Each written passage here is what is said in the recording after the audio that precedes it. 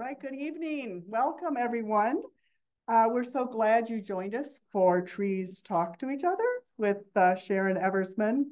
Our theme this year for Gallatin Valley Earth Day is Under One Canopy, celebrating trees and forests.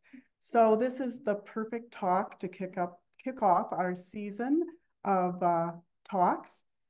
We have an exciting lineup of talks, workshops, and films planned this year with subjects ranging from white bark pine to wildfires to old growth forests, to name a few. To learn more and register for some of these events, you can visit our website at gallatinvalleyearthday.org. I'm thrilled to see all of you here tonight, and I also want to welcome all of you who are joining us online. I know we had over 300 people sign up for the live stream. That was quite exciting. My name is Ann Reddy, and I'm the chair of the Gallatin Valley Earth Day Committee. And I can't wait to hear Sharon's talk about this fascinating subject of, about how trees communicate with each other. But before I do that, I just wanted to give a thank you to all our sponsors. Our whole series of talks are free because of the support from our local businesses, our government agencies, and organizations in our community. I'd like to start by thanking the Greater Gallatin United Way, who is our fiscal sponsor, and our premier sponsors, the City of Bozeman, Volkswagen. Oh, thank you. I just had a reminder that, whoops, for some reason the slides aren't working. Sorry. Sometimes it freezes. Now it's working. Okay, thank you. Thanks to our tech person, Rich Reddy. Much appreciated. Okay, so our premier sponsors, I'd like to thank them, the City of Bozeman, Volkswagen of Bozeman, and Audi Bozeman. And then we have our benefactor sponsors, Sacagawea Audubon Society, and our local radio station, KGVM, get it right, and our stewards, Bridger Bowl Ski Area, Happy Trash Can, and Gallatin Wildlife Association. And of course, all of our community members who volunteer to help make this happen. Without their generous support, we wouldn't be able to bring you tonight's program. And last but not least, I just wanted to thank the City of Bozeman Public Library for being a partner for this event. And now on to our program. Before I introduce Sharon, I just wanted to let you know that there will be a question and answer period when her talk is over.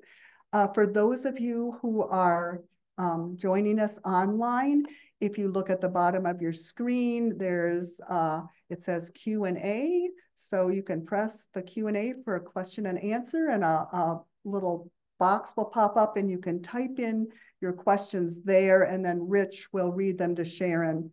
If you're in the audience, just raise your hand and I'll come around with a microphone for you so you can ask your question to Sharon.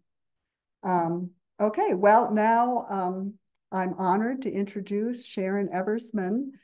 Sharon taught biology, general botany, and plant anatomy as part of the Department of Ecology at Montana State University for nearly 40 years. Her primary research interest was lichens, and she worked in national forests in Montana, including the Yellowstone National Park, Teton National Park, as well as forests all over the country. She holds a master's degree in plant ecology from Montana State University, and then she also has a Ph.D. from Arizona State University. So I'd like you to help me give her a round of applause and invite her to the stage. And thank you, Sharon.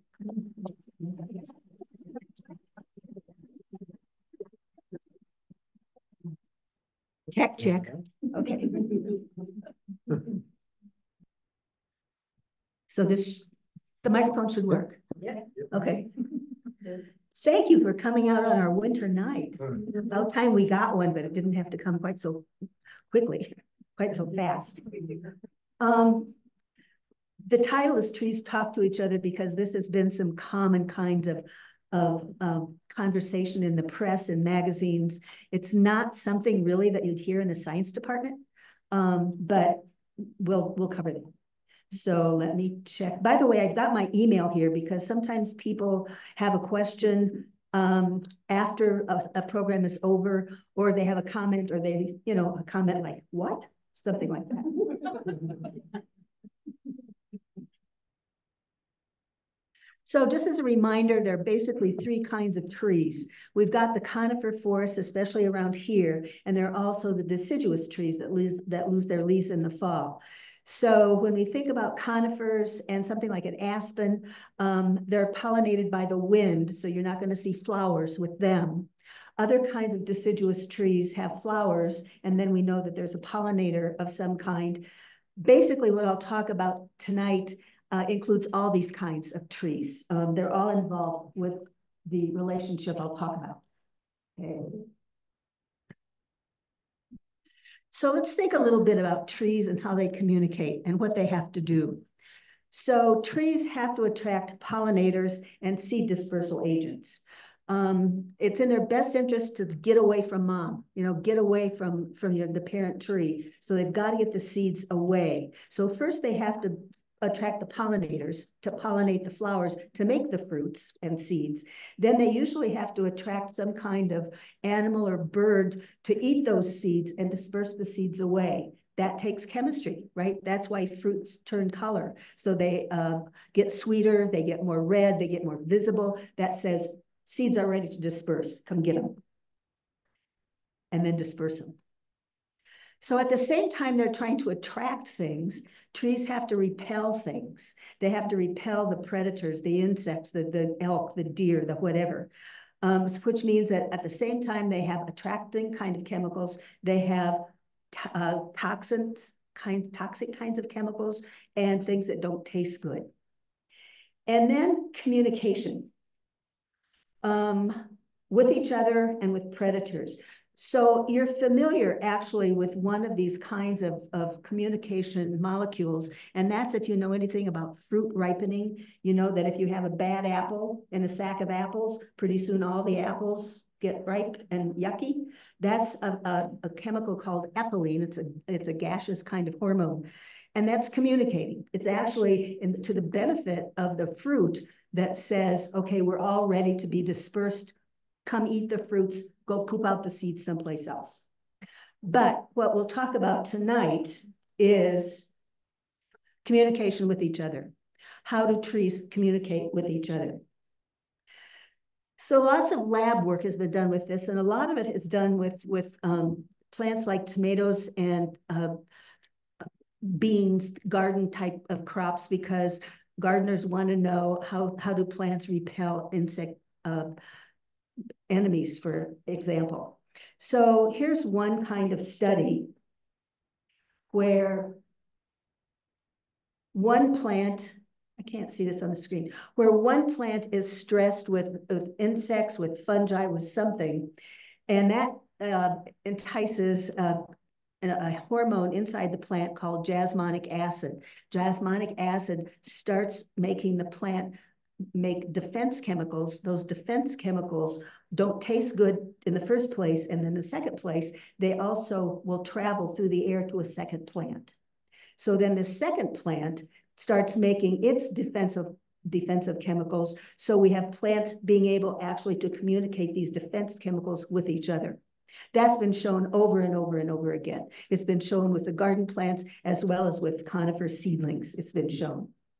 Now, one other little thing I'm going to toss in here, because I just read about it not long ago, was something called phytoacoustics, that plants detect sound.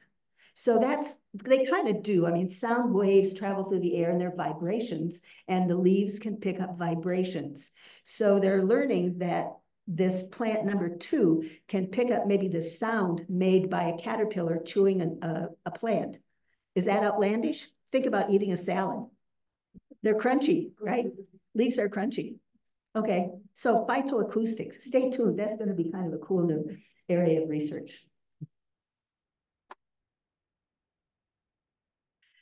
So in nature, this is the best known system of that kind of warning system. In Africa, there's a tree called the acacia, and this kind of acacia, as you can see, has thorns with it. Other kinds of acacias do not. They have a different defense system using ants, actually. We won't go there, but it's fun to talk about. The giraffes nibble on the acacias. The acacias produce tannins.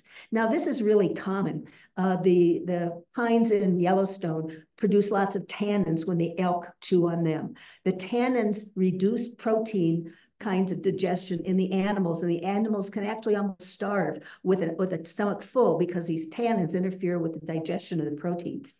So in this case, there's the ethylene is produced, and it goes from this nibbled on plant to the acacias that have not been eaten, and evidently can travel as far as 50 yards through the air, and giraffes will avoid those second plants within 50 yards of the nibbled on acacias.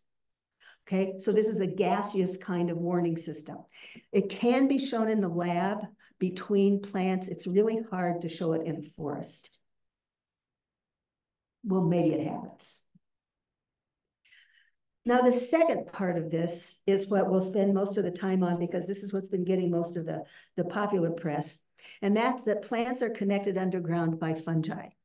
In the lab, they can make it happen. In the real world, it happens. They're there.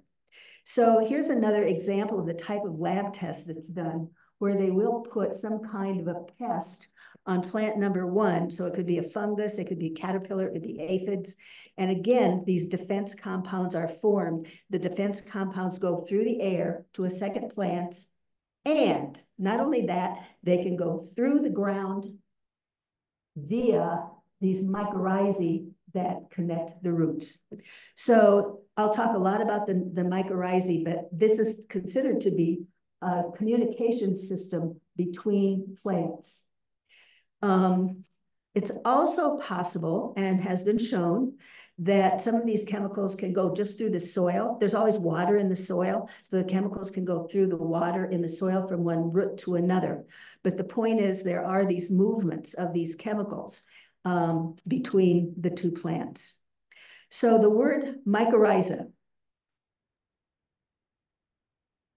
you might get sick of hearing it by the end of the night. Myco means fungus. Whenever you see the word myco, that means fungus. A mycologist studies fungi. Myco means fungus. Rhiza always means root. So mycorrhizae, fungus root. This complete combination between the two things. So what we see above ground, we've got the trees, we've got the bushes, two kinds of trees here, is entirely dependent on what we see underground. So this is an example of what's called the mycorrhizal system, where you're seeing a combination of roots right here and extending down into here, but also these finest little things right here, those are fungal hyphae. So that's fungus. And then they come together to form one of these, some of these little nodules right here. And those are the mycorrhizal connections. Those are the actual mycorrhizae. So let's think a minute about fungi. Not all fungi are mycorrhizal. Fungi make their living in about 4 different ways. Some of them are decomposers, as you know. If you have, an old orange in the refrigerator, or if you have a mildewy shower curtain, or dead logs, the mycorrhizae in the soil that make fairy rings, those are decomposers. They're decomposing things in the soil. That's where they get their carbon compounds. When we say something needs food, something needs carbon compounds. We eat our carbon compounds. We eat meat, we eat veggies, we eat fruits. That's where we get them. That's where animals get them. That's where fungi get them. Plants make them. Plants make those original carbon compounds. That's photosynthesis. Some fungi are parasites, which means they feed on living things. So these are nasty plant diseases, animal diseases in the tropics are just awful to look at. We have trouble with that with the white bark pine rust, the rust that's destroying the white bark pines in the States and in Canada. That's a fungus, that's a parasite. Dutch elm disease is a parasite. The chestnut blight, that was a fungus disease. So some of them are parasites, and lots and lots of work done in plant pathology departments on breeding resistant strains to the various fungi. Some fungi hook up with algae, and those are lichens. So that's how I got knee deep into studying fungi, because lichens are 90% fungus. So fungi combine with algae to form lichens. And then here's what we'll talk about tonight. Some fungi are mycorrhizal. Now, when we look at a mushroom, and here we've got several kinds. We've got like 1, 2, 3, 4, 5, 6, lots of different kinds of fungi. You can tell them apart above ground, but you can't tell them apart underground. Fungi hyphae all look the same. I mean, there are some little differences between major groups of fungi, but basically you can't tell them apart. So all of this mess right here, this whole thing right here is called mycelium. Fungi, mycelium. And then each little thread is a hypha. So each little thread is a hypha. So many are hyphae, and lots of hyphae together form the mycelium. We don't see mycelia very often unless it happens to be growing on top of something. But there's lots of mycelium in your moldy cheese, for example, or in that bread that's starting to form little black things on it. There's mycelium there that we don't see. And underground, it's really important. So let's talk about this thing called a mutualistic symbiosis, which means that both organisms benefit from this mycorrhizal association. So the fungi receive sugar from the plants. So if you know about photosynthesis, you know that the leaves are taking the CO2 from the air, water from the soil, plus they use sunlight and chlorophyll, and they break apart the water, they make sugars. Then the sugars, some of them stay in the leaves for the activities, the respiration in the leaves. Some of the sugars go down the plant to be stored in the root. So most roots like this are storing lots and lots and lots of starch. So that's a major function of roots, is to store that starch for when the plant needs it, for when they're not photosynthesizing.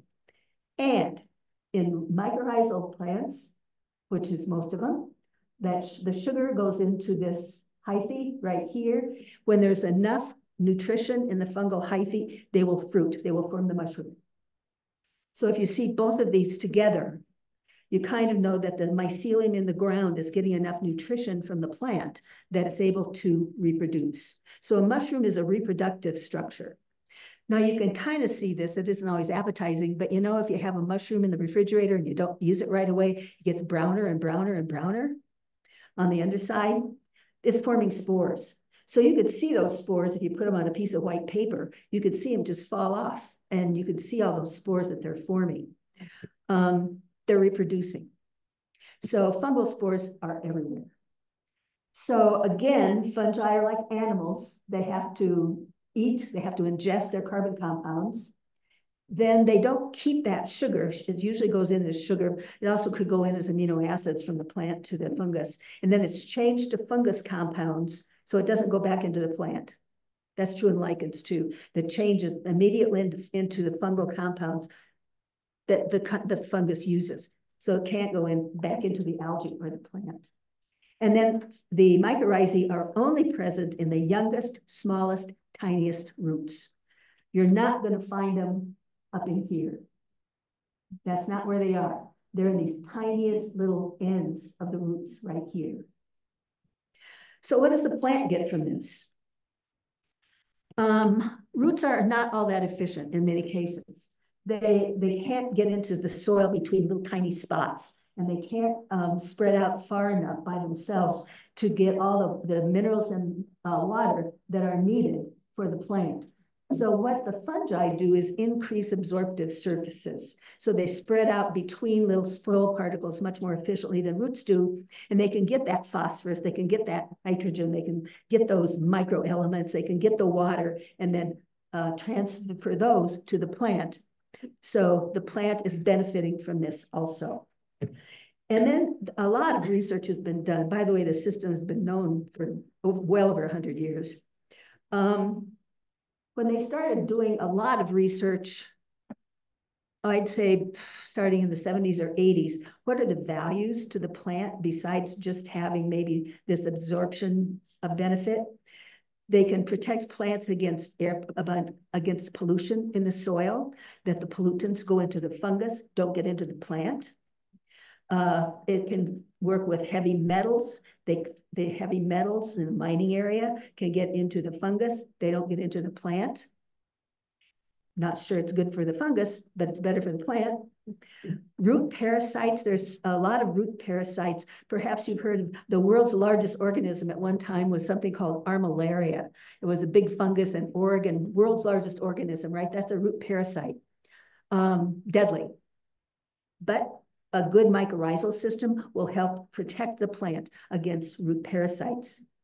There are lots of little hungry critters in the soil, little invertebrates in particular, and fungal hyphae, we'll see in a minute, can really protect the roots against anything that wants to eat those roots.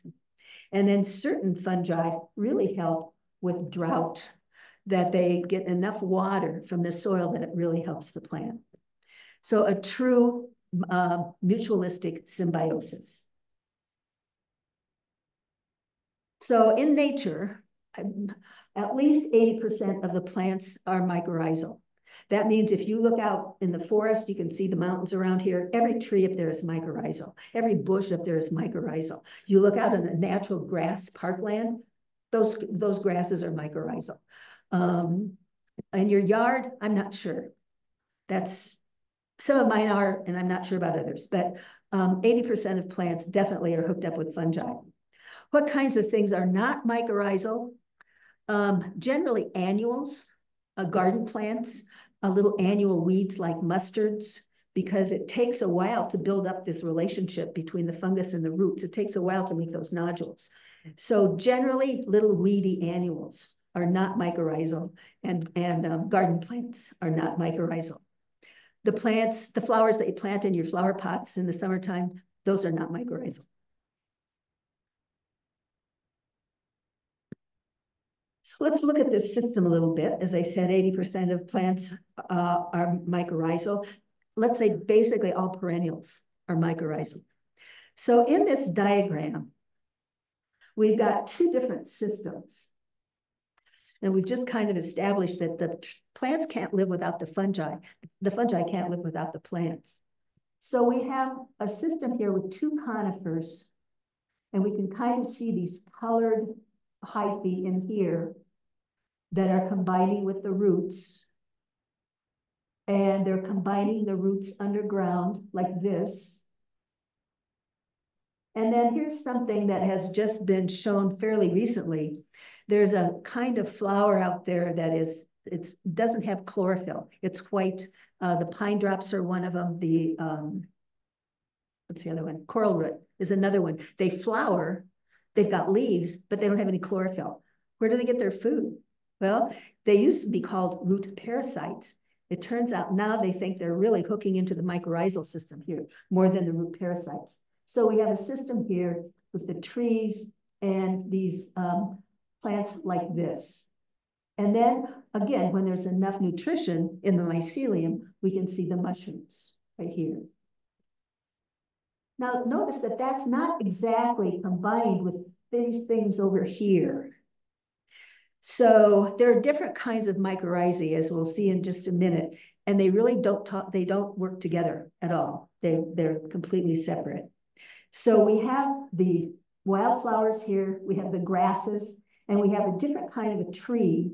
And all of these can be combined, can be connected underground with the mycorrhizae, but they don't necessarily connect in any way with this other system. So we've got these two kinds of systems that are operating. So the conifers and the mushrooms are connected with one system, and that other tree and the wildflowers and the grasses are another system. Let's look at the systems. Two basic kind of mycorrhizae. One is called endomycorrhizae or arbuscular. Arbuscular means tree-like, which means they're very branched. So these kinds of fungi you will find with cedars,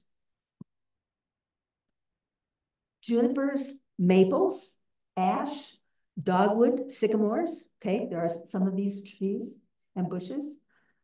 Grasses have these kinds of mycorrhizae, ferns and fernalize. This goes back a long ways. These are the first trees that ever developed, and let's go back 200 million years for those. So these systems have been around for a long time, at least 200 million years. And in fact, they're starting to show that some mosses have mycorrhizae, which puts it back closer to 450 million years ago. We're talking old systems here. They've been in effect since they've been land plants. And then, of course, all the wildflowers that we have are mycorrhizal. In this case, we have the fungi growing in the soil. And to see these, you have to take the tiniest roots, wash them off really well, stain them, and look under a microscope. And then you can see these kinds of structures inside the cells. So arbuscular, branched like this. So this shows one, these are, looks like scanning electron micrographs of three-dimensional like this. This is a diagram to show you what's happening, and this is the important part. Cell membranes can't be punctured or the cell dies. The cell membrane is extremely important in keeping the integrity of a cell together. So what we have is this communication between the cell of the plant and the cells of the fungi. And the plant says, okay, I'm going to let you grow in here. And the fungus can grow in here like this. The cell membrane invaginates like that. And then there's lots of surface area here for sugars to get into the fungus, and for water, minerals, whatever, to get from the fungus into the plant. So you can see this under a microscope only. You can't really ever see this with a bare eye. So they think that the fungi recognize the plant that they're going to colonize because of a secretion of a certain kind of plant hormone. And maybe this plant hormone stimulates the branching here that we see, because we don't see that in the other kind of mycorrhiza. And then that turns on genes for each other. This system has been worked out really, really well for rhizobium and nitrogen-fixing plants. It hasn't been worked out quite so well for the fungi plant relationships. So with this kind of fungus, this kind of mycorrhiza, there are only about 130 species of fungus. One major genus called Glomus, G-L-O-M-U-S, and that's all over the place. And then again, they probably helped the earliest plants colonize the land. I want to think the earliest things colonizing the land are lichens. The evidence is not showing that. It's showing probably something more like liverworts or mosses. But again, they're showing that some of these mosses were mycorrhizal. Are mycorrhizal. The other major kind of mycorrhiza is ectomycorrhizae, also abbreviated EM. These are the much more common ones in the woods, in the forests. So we've got these, all the pines, all the pine, spruce, Douglas fir, spruce, aspens, birch, the big forest trees all have these kinds of fungi with them. In this case, the fungi do not penetrate the root cells. They, again, recognize you've got the right species here, and the fungi grow around the root, the tiniest root. So this is a cross section of a root right here.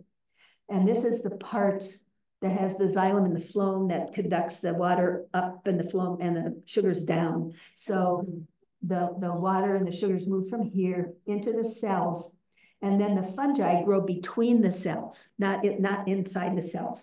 They grow between the cells and then around the outside like that. And that's what that structure looks like. That's visible with the naked eye. Those you can dig up if you know what you're looking for. You can dig those up at the base of the tree or in the drip line or wherever they may be. And you can see these. They're different colors, they're different shapes. A good eye can identify them almost as species by looking at these kinds of mycorrhizal connections. Over 6,000 species of these ectomycorrhizal fungi. And then with more than one fungus can colonize one tree.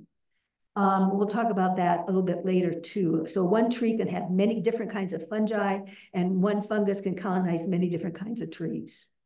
Some are specialists, some are generalists. The mycologists say they're promiscuous. Okay, so ectomycorrhizal species can communicate with other ectomycorrhizal species. Endomycorrhizal species can communicate with endomycorrhizal species. They don't communicate with each other in the soil. So this just gives some idea of the extent of what you see underground with just this little one seedling. Now this was grown, probably some graduate student had this as a project and had to grow this mycorrhizal seedling, but it shows you this incredible network of little bitty above ground part, lots of roots, lots of fungi, and lots of connections right here.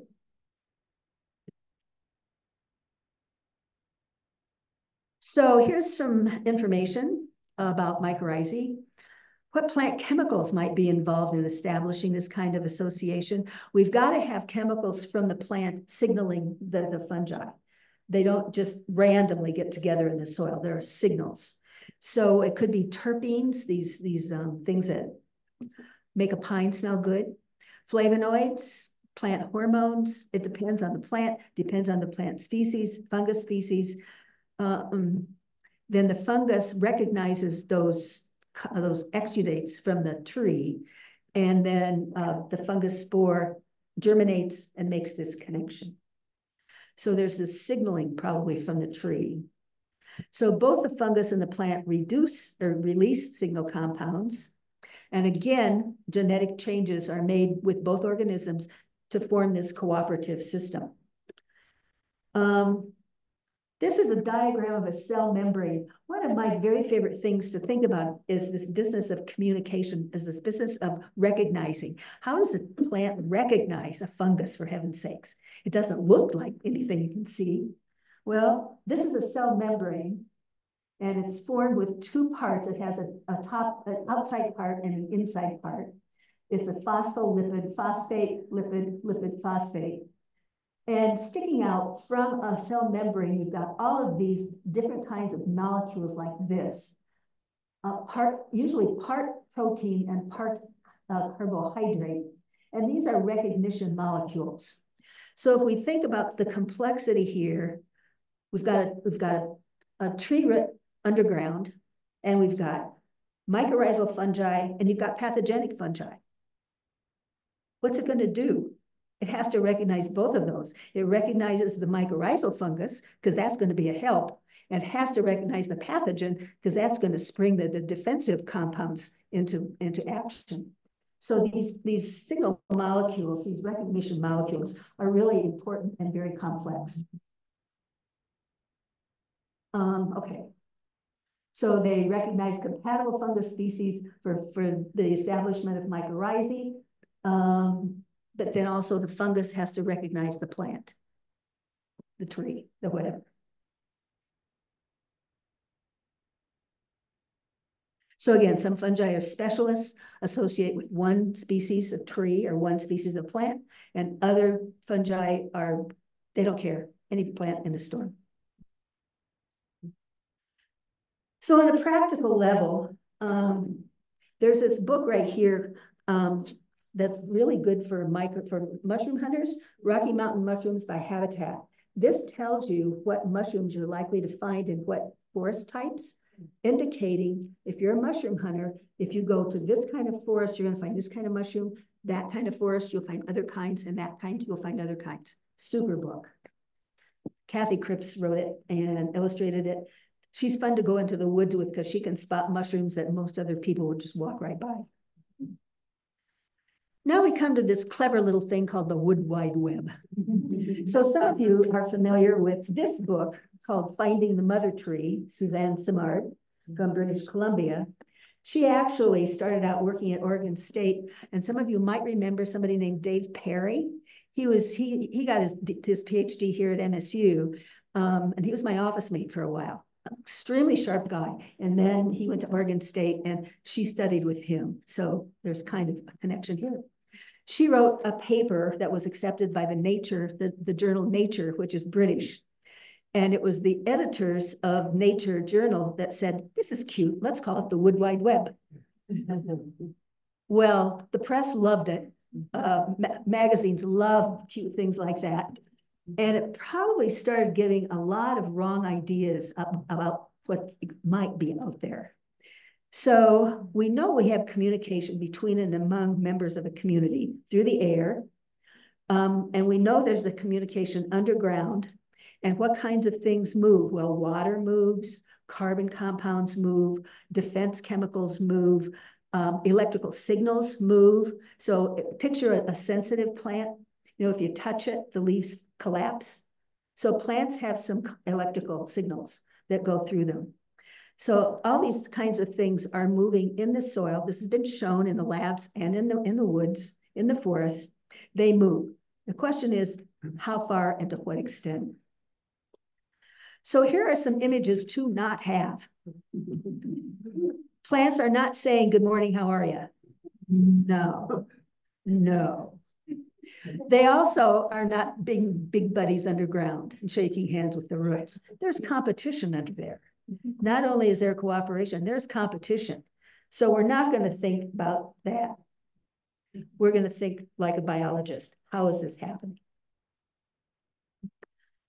So we know that things do flow, but how is it measured? How do they know? Well, usually what's happening is they use labeling of carbon compounds or labeling of phosphorus or nitrogen. You can buy radioactive isotopes from labs, and you can inject these into plants, and then you can follow them with a Geiger counter. That's one way. Another way is to inject one plant and follow it through the roots, through the mycorrhizae to another plant, and then send those tissues to a lab and have them analyzed. That's the expensive way. Both ways are used to show that indeed there is movement between at least two plants, if not more. So the systems, by the way, here's the mycelium that's under these trees. So again, we have the movement from one tree, let's see, from one tree to the roots, through the mycorrhizae, to the roots, to the other plant. That's the pathway. Now, the most famous studies and some of the earliest ones that paved the way for most of this most recent kinds of research were studied in Oregon and in British Columbia by this person, Suzanne Simard. So she was a forester and was told to cut down all these things when she was working for the Forest Service and didn't really want to. She said, no, I think maybe we need to keep some of the things in the forest and not cut them all down. So she did a lot of work with this. So she had two systems. One was the alder, which fixes nitrogen. It has bacteria in the roots that fix nitrogen. And mycorrhizal fungi and Douglas fir and ponderosa pine. That was one of her systems. And then the other system was a birch, pretend that's a birch, and Douglas fir. And in both systems, using these labeled isotopes, she was able to show that water moved both directions from one plant to another, and so did minerals, so did carbon, so did nitrogen, so did hydrogen. I don't remember about phosphorus, but certainly nitrogen. So in general, we have movement following the rules of general movement in nature, moving from a higher concentration to an area of lower concentration.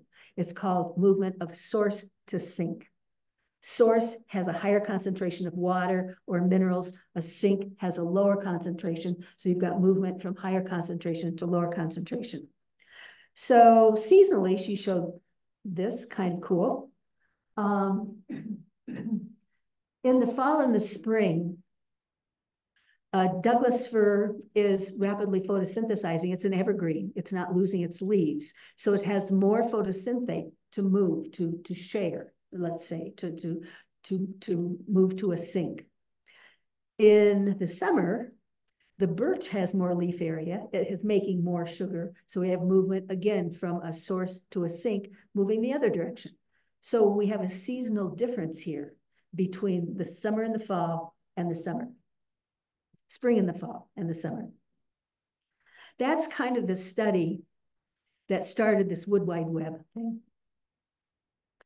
So she also found, looking at this, that the conifers grew better and they were healthier for more years when they were connected with the alder or the birch. In the case of the alder, it was because of the nitrogen, because it's a nitrogen fixer.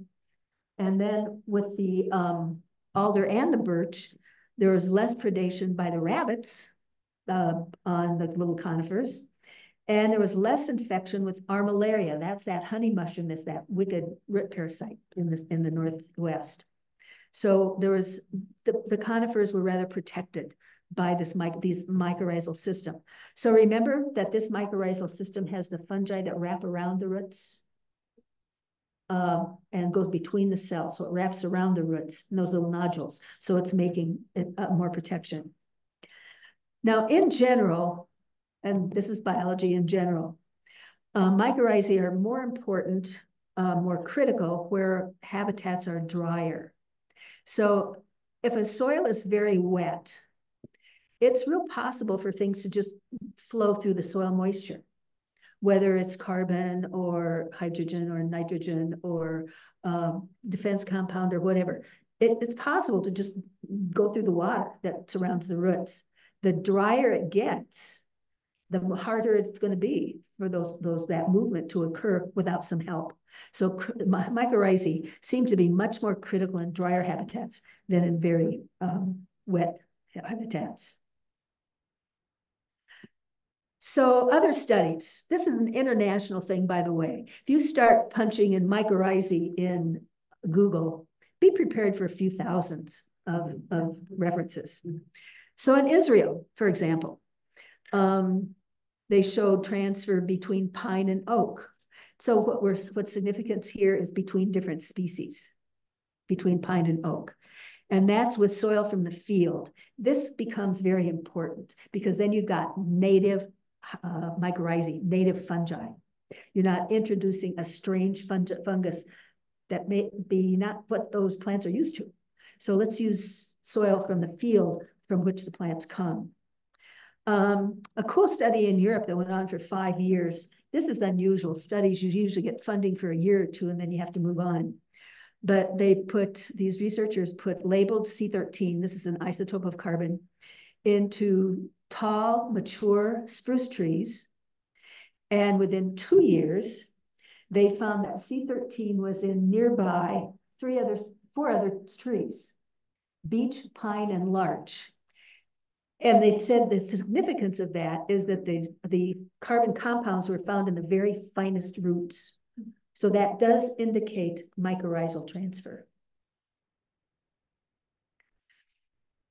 And then a defense compound here, a defoliated Douglas fir. This was supposed to imitate spruce budworm, defoliated Douglas fir. They had increased defense enzymes and transferred carbon compounds to a ponderosa, which then increased its defense compounds. So this is an example of a field study. Sorry, it was a lab study, this particular was. They also said, there could be electrical signals in addition to defense compounds. So any study gets a little wishy-washy sometimes. Now, I've been talking mostly about trees, so they have the ectomycorrhizae. Lots and lots of studies with endomycorrhizae showing the same kinds of things. Stress compounds being moved from one to another, and increasing stress compounds in non-stressed plant. Now, here's one of the most complicated things. But somebody was out to show, and this was in British Columbia, on how in this plot is 30 meters by 30 meters. And they measured every Douglas fir, the genotypes, the DNA of every Douglas fir in that area. And also at the base of every tree, they found the mycorrhizae. And then with DNA studies, they traced other mycorrhizae far away from these plants. from the biggest trees. So it showed here a network. There were two species of rhizopogon, which is, looks like that. It's a false truffle. Here it's a false truffle. In Europe, that's the yummy truffle. Here it's a false truffle, but it's really common in the forests.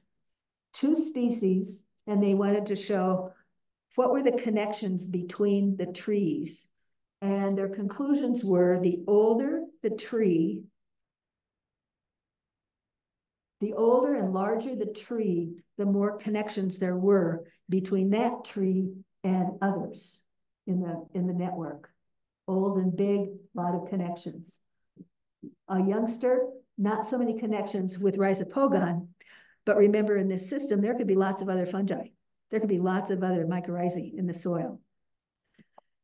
So not every tree was connected to every other tree.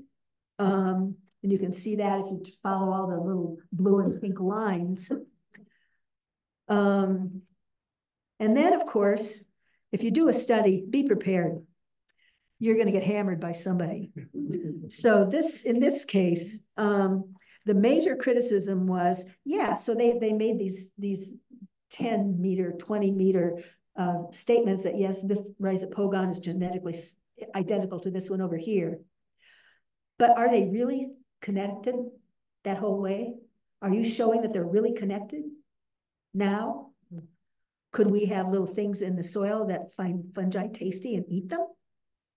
So yes, it started out like that, but they're not connected now.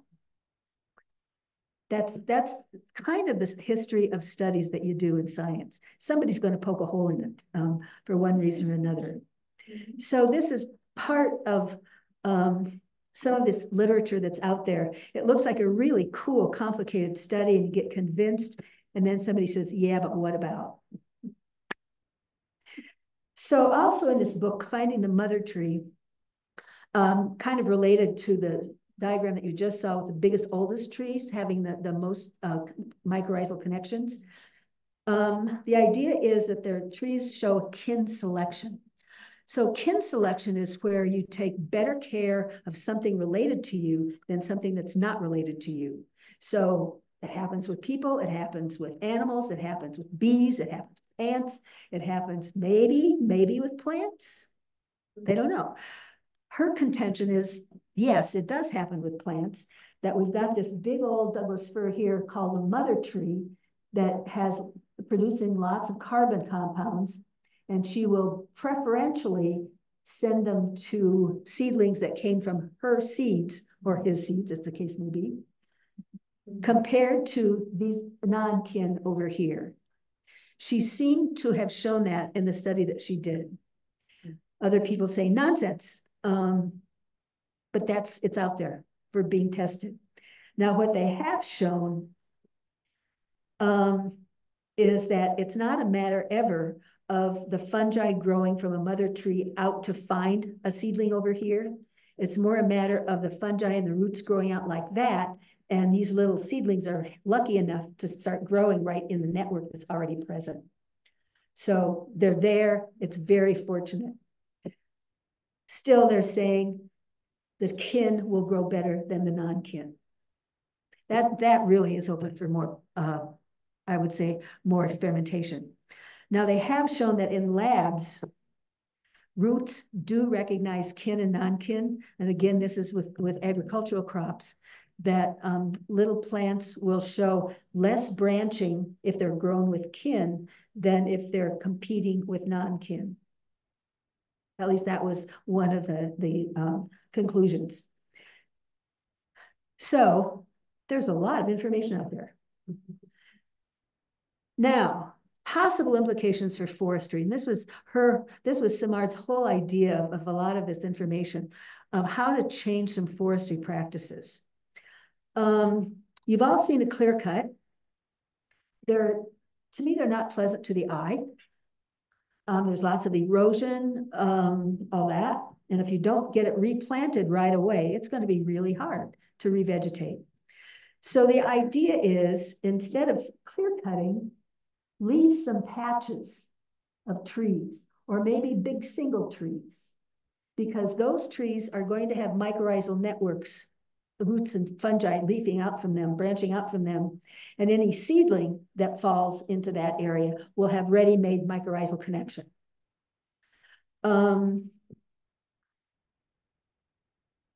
The other thing is, yeah, in addition to the erosion aspects of a clear cut, you've got the spring melt problem of where things run off.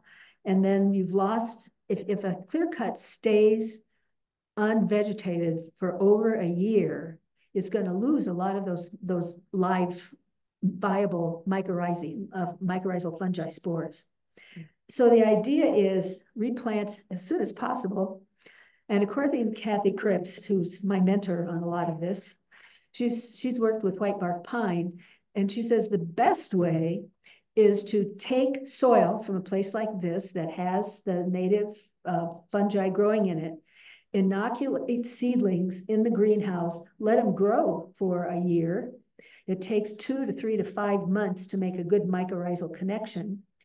And they're grown in what's called containers. They're little like ice cream cones, real skinny ice cream cones like that. And the trees are grown in those containers. And then you take the seedling out of the container and it's already got the mycorrhizae with it, and then plant those. That's the best way to revegetate. So I see pictures of kids, for example, on these teams that are out with a backpack of seedlings, sticking little seedlings in the ground in July. Well, let's talk about water in July. Let's talk about 2 to 3 months to make a mycorrhizal connection in a growing season. That's probably not the most successful way to revegetate. So a lot of knowledge about mycorrhizae, I think, is a good idea, but I'm not a forester, okay? So I'm sure they have their ideas too. So some conclusions about all of this, and there's a lot of conflicting data out there, but here are my conclusions. Ectomycorrhizae and endomycorrhizae are essential for survival of plants in a natural atmosphere. The trees can't grow without the mycorrhizae. The mushrooms can't grow without the trees. You gotta have them both. What does communication mean? Does it mean, hey, how are you?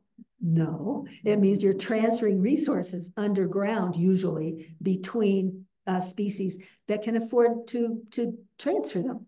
So water is transferred, carbon, other nutrients, the trace metals. I haven't even mentioned trace minerals. I haven't even mentioned the trace minerals like calcium and magnesium and things that plants need that the mycorrhizae gather from the soil that help. And they move from source to sink. They move from higher concentration to a lower concentration.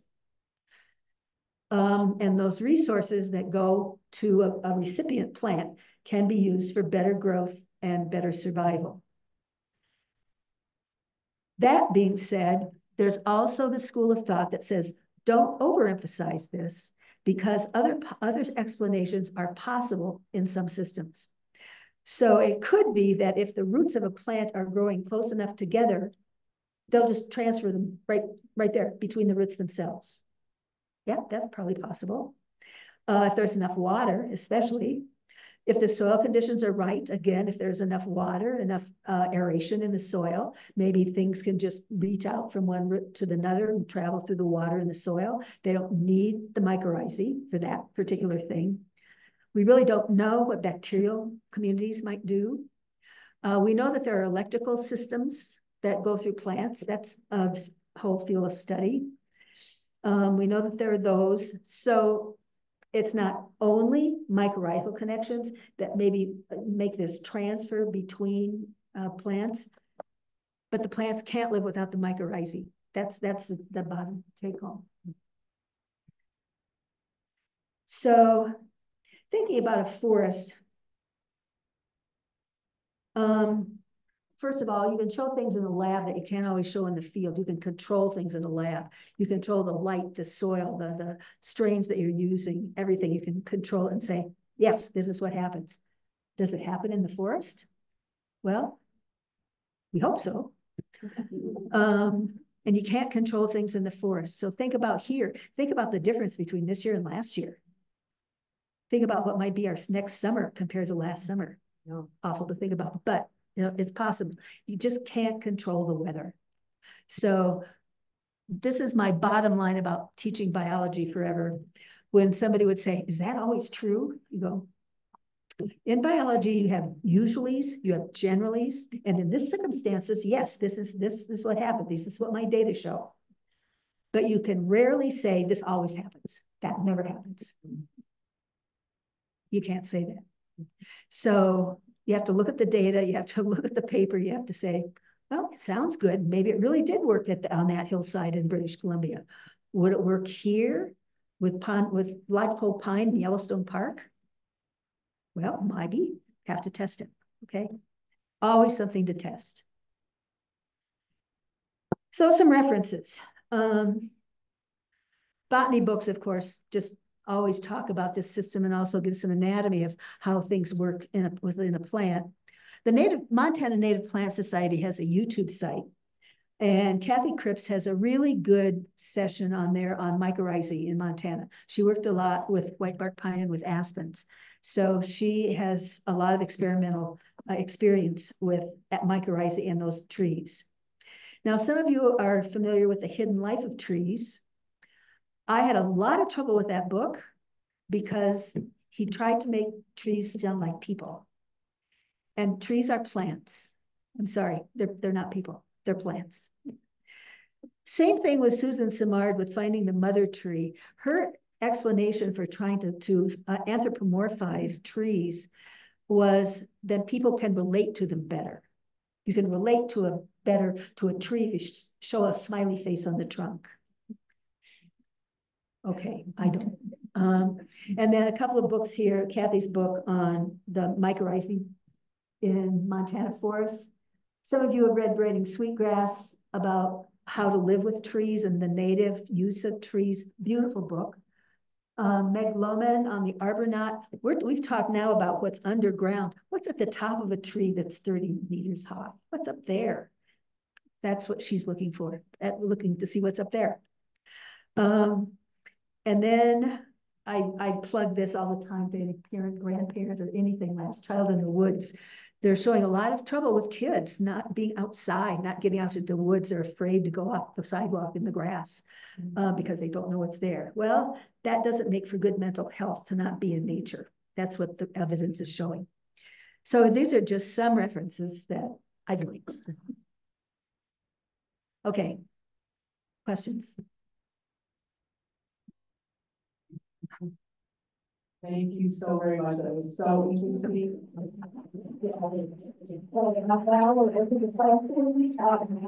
If you're online, please put your questions into the box there, and Rich will be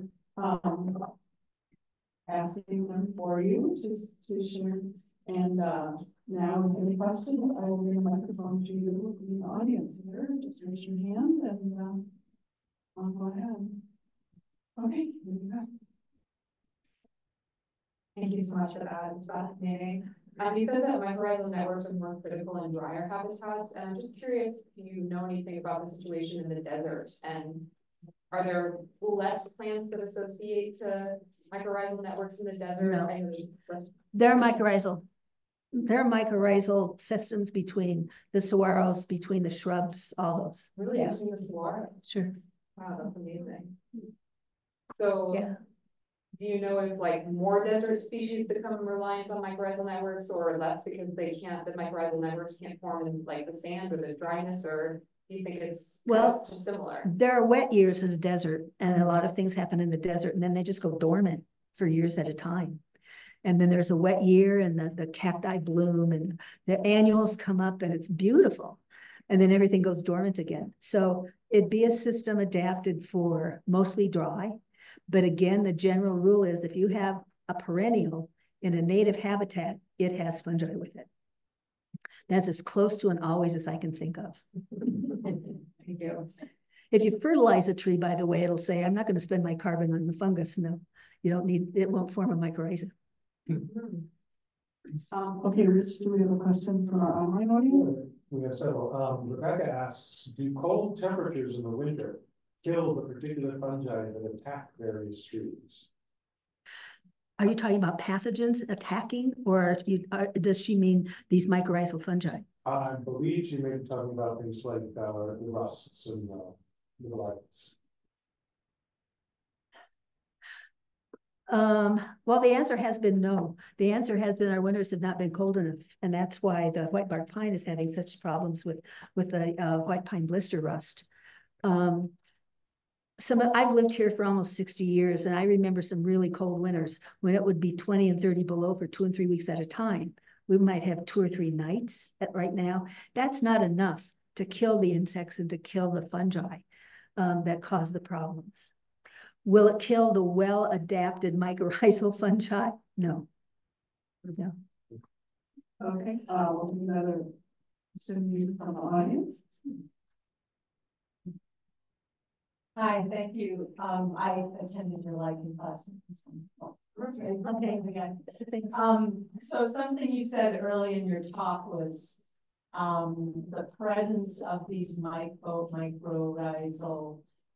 systems in our yards or in our gardens, that it wasn't as prevalent. You're not going to have mycorrhizal systems in a garden. Okay. That's kind of a given. In the first place, those are annual plants, right? But in our climate, not. They're annuals. And a mycorrhizal fungus has to have a plant. And the plant usually, almost without exception, it's biology, is a perennial. Garden plants are annuals. They die. Like our vegetable gardens. Many of those plants are perennials, just not in climate. But it generated some confusion in my mind because I attended a fabulous soil event last summer, the summer before. And one of the takeaways I had was the importance of composting, even in our garden, to create these relationships. Okay, compost. For healthy. Compost is adding organic matter. That's adding carbon and nitrogen. It's not adding fungi. It's adding things to the soil that make the soil itself richer and making minerals more available. I don't garden, I don't compost. But it's kind of like when you plant a tree, you put in compost or you put in peat moss or something to amend the soil to make it better for the plant roots to grow. And that's what composting basically does. It makes soil more crumbly, less compacted, so the roots have a better time growing. I think that's the major use of compost, not making mycorrhizal fungi, unless gardeners know something I don't know. Okay, Rich, do you have another question from online? Yeah, we have a couple questions from Karen and Kathy about mycorrhizae in potting soil and commercial soils. There are commercial soils you can buy that contain mycorrhizae. Will those attack and be beneficial to plant roots? Yeah, I understand you can do that. And you can order mycorrhizae too. You can order mycorrhizae themselves. So I understand there are some nurseries that put mycorrhizae with the trees and bushes that they sell. That's what I don't know if any of them here do it, but I know some nurseries do that. Potting soil in general is, if you just take it out of a bag, it's pretty sterile. And they make it that way, so you're not putting in a lot of microbes. Now, are they talking about some potting soil that's available that has mycorrhizae in it? Yeah, so if you buy potting soil that already has mycorrhizae in it, will that be beneficial? Well, that would probably be the endomycorrhizae for potting soil. And that's kind of an unknown. Some people say what you're doing then is not maybe introducing mycorrhizae that are native to the plant that you're putting in the pot. So it's not generally recommended, actually, because you're introducing foreign fungi into a new system. You want to use natives whenever you can. Go in the woods and get some soil and put it in the, I did this when I planted some grasses. I went out in the park and I dug up some soil and put it with my grasses that I planted, and they did beautifully. It would not have been a good idea for me to get the commercial stuff and put it with those grasses. Thank you. We have some more questions in our audience here. Yeah, thank you. That was a wonderful presentation. Thank you. My question is, what helps with mycorrhizal flourish? I mean, obviously, when you have a forest fire, you get charcoals, you get a regeneration of forests, and what gives fungus growing in the spring. Is it the charcoal? Is it just reaction to the soils from the land sources now that you have? And one other question too would be about your talking about electric current going through these. Is there, I don't know if you're familiar with electric culture, can you add current to the grounding rods, and will that? You probably can. It probably has been done, but I haven't seen it. I just know that there are some people that trace electrical currents between plants. For gardens, I don't know. There are? Well, yeah, it's called electric. Anybody used it? Have to ask Toby Day. I've been following him for several years and just started visiting it last year, and people that do visit have like. I know somebody I can email about that. if you want to leave me something, I will email Toby and see what he knows about it. He's teaching a class in gardening for Ollie this next semester. Now, forest fires. Usually they say that mycorrhizae survive forest fires just fine, mostly because heat goes up.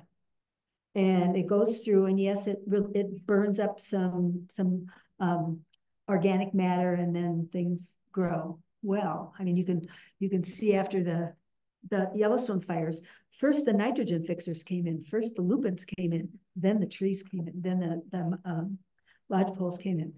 The only exception to that would be if, like what has happened in Yellowstone, in places where you've had a windstorm and the trees are just lying down in the same place, and the fire just stayed there and burned and burned and burned all those trees. And that made the soil pretty sterile. Now the rationale for burning fields around here, they used to burn every fall, right? There used to be burning of the agricultural fields every fall because they said that was putting nutrients back into the soil. They don't do that anymore so much. They say, no, that's probably not the best practice. That's basically what I know. I do know that in agriculture, there's a huge surge of information now and emphasis on what's known as soil health. So they're getting more and more interested in what keeps the soil healthy. Well, it's not monoculture, and it's not the same crop every year after year. So they're starting to think a lot about what is going to keep a soil really healthy with the microbes.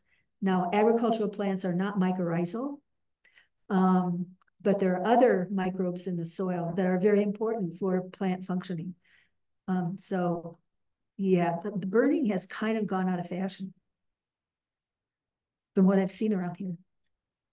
We have time for 2 more questions, maybe, and I just want to let people know online that if we don't get your question, we will forward those to Sharon, and she can get back to you. I probably know somebody to ask. One more question online, and then I'll take one more from the audience. Yeah, there were several people who asked online, what can you do to encourage mycorrhizal networks in your garden and on your own properties? Again, the garden thing, you're dealing with annuals. Well, in the yard, okay. If you want a wild yard, you plant the wild plant flowers, and there are fungal spores in the air all the time. Chances are they'll find those plants and you'll get some mycorrhizal connections on their own. The secret, I think, is to have healthy plants that are healthy enough that they can spare some sugars. So, I mean, they have to sacrifice some sugars to make a mycorrhizal connection. So they have to be healthy enough for that. But you can't fertilize them, or then they'll be too healthy and say, why should I spend my sugars on you? So there's a middle ground here on just the right kind of healthy plant. And again, fungal spores, think about how many are out there. And they're there. Maybe not in the middle of a clear cut, but they're there. Okay, one last question from the audience here.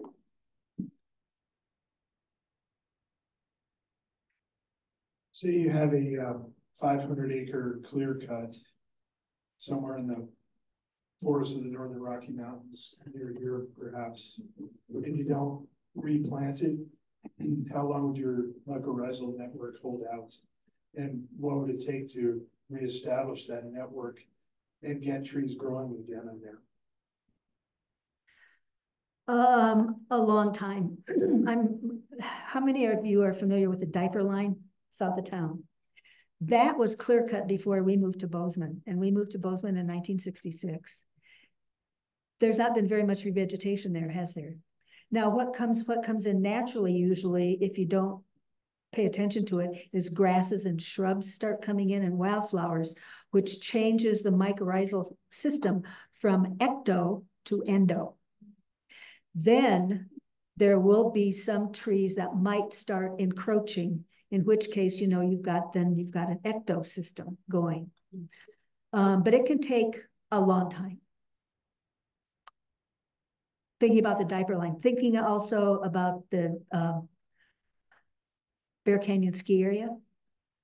How long has that been bare? I assume that was cleared for skiing. Okay. Thank you so much, Sharon. Again, we have to be out of the library in 15 minutes, so that's why I have to put off our question and answer. But I just wanted to let you know, if you signed up for the live stream, you will be receiving an email with a link to the recording. This is being recorded tonight. And if you want to share a recording or watch us again, you can go to our website at GallatinValleyEarthDay.org. In a few days, we should have the recording up on that website.